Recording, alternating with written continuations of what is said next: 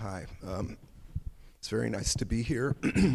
One important, probably the most important line to my bio that was not mentioned is that I'm a proud member of the Massachusetts Society of Professors and the Massachusetts Teachers Association, for which I've been a very active member now for 30 years. This is my 30th year at UMass Amherst. So I think I'm going to even shorten my remarks in the interest of time and maybe just emphasize some points from my talk that really dovetail with what you've heard from all the other panelists. So the perspective that I take in terms of my research and teaching is the importance of the social determinants, the non-medical factors that shape health outcomes. So these are factors like economic inequality, like racism, like conditions of work that are prior to access to healthcare. So access to healthcare matters, but the social determinants matter more, as at least two of the panelists have already mentioned.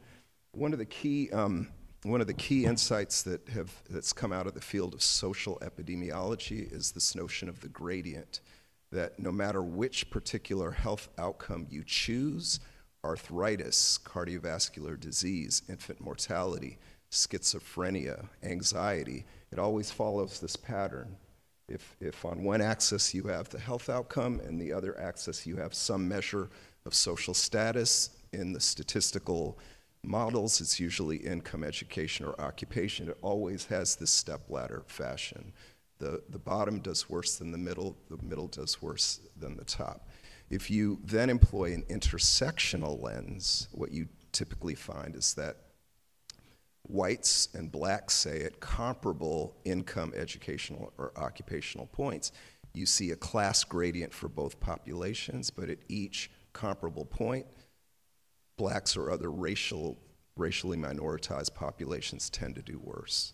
So that's sort of the place where a lot of my work starts. Here's another important point and very provocative point. So these are trends in the red line is union density over time. Probably many of you in this room are familiar with this. This is from the Economic Policy Institute. So we're looking at union density. In the red line, we're looking at the share of income going to the top 10% in the top line. Okay, so this slide may not be unfamiliar to members of this audience.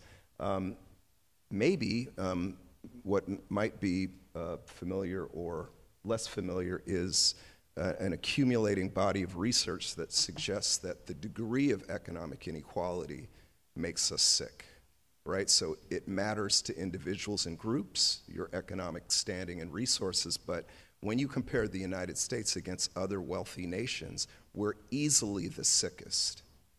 If we take whites as a population alone in the United States, whites would rank around 24th in the world, sorry. The fundamental determinants of social status derive from key social movements. We're focusing here on labor, but I would add the civil rights movement and highlight some aspects of this slide that comes out of research that I'm doing with Javier Rodriguez. So this is looking at, the metric is excess black mortality, right? So these are blacks that die in a particular year who would not have died if their rates were the same as whites, adjusting for gender and age.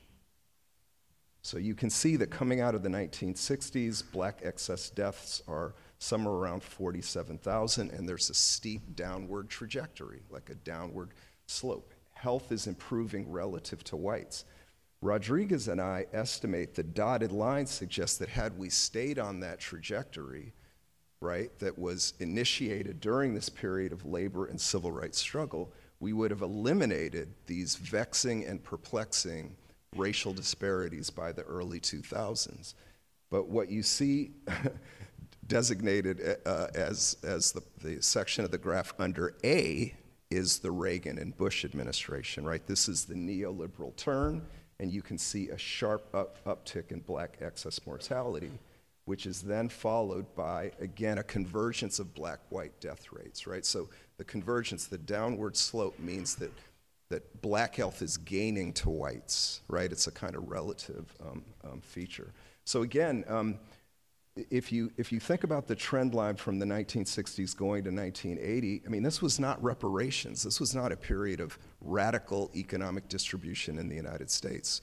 What do we point to? We point to things like Medicare and Medicaid in 1965, the community health movement.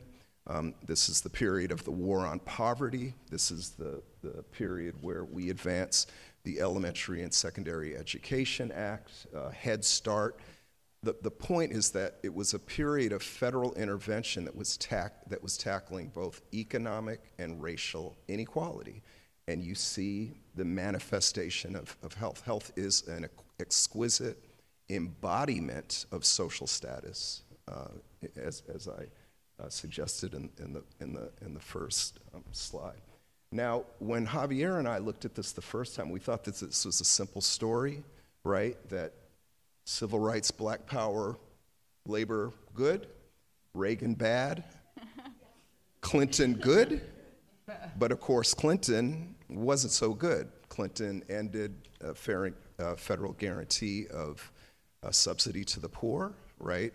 With the ending of AFDC, Clinton established the policies that have led to the acceleration of mass incarceration in the United States. So it clearly wasn't that Clinton and that administration were doing good things from a policy standpoint for black people. What it turns out is that he was doing bad things from a macroeconomic perspective for white people, 3 minutes. So around 1998, the economists at Princeton, Angus Deaton, and Ann Case have been documenting this trend they called deaths by despair.